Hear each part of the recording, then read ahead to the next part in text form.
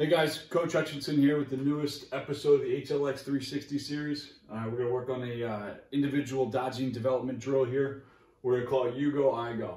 All right, it's going to focus on some dodging development. All right, a couple of things that we want to focus on are keeping our head and our eyes up the entire time. We want to make sure that we're seeing the defense. All right, our body language. All right, so that's everything from dropping our hips when we change direction to are we knifing our shoulder through and going to the location that we desire.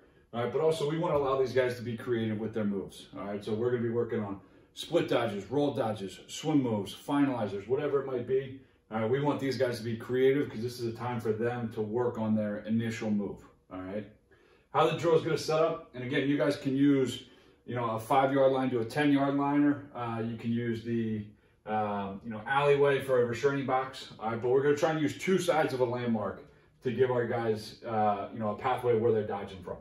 All right, and give them the framework. So what we'll do, and you guys can use cones if you would like. You can put a cone, maybe right here, here, here, here. Give them, 4 or 5 different instances where they're going to work on their initial move. All right. How this will work is, and guys will go in groups of 2. You can, maybe go to groups of 3 if you feel comfortable with that after you've done this once or twice. All right. First guy up is going to be kind of he's going to be the you in this. All right. So he goes first.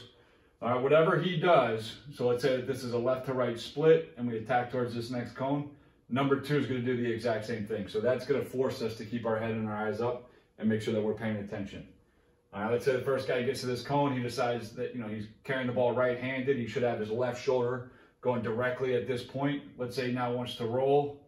All right, so we do a right to left roll. Again, we want to make sure that we're getting our head around, get our eyes around so we can see where we're going. All right, and we should, most likely be looking forward the entire time, or at least be looking to where our teammate's going so that we can see what move we have to do.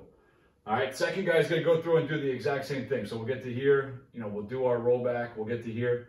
All right, we're going to allow our guys to, bounce, split, re-attack, go the other way, just a straight up split, a swim move, whatever it might be. It's going to be how they want this thing to kind of transpire.